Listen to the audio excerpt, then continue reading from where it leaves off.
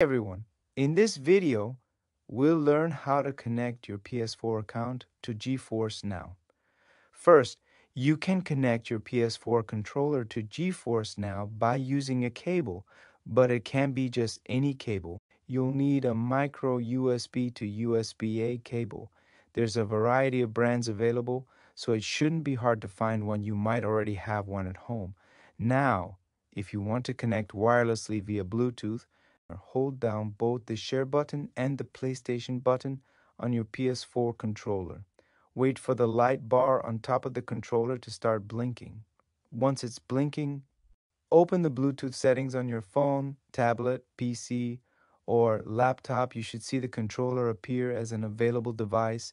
Tap to pair it. Once it's linked, the GeForce Now app should automatically recognize the controller the next time you play. Hope this helps. Let me know if you need help.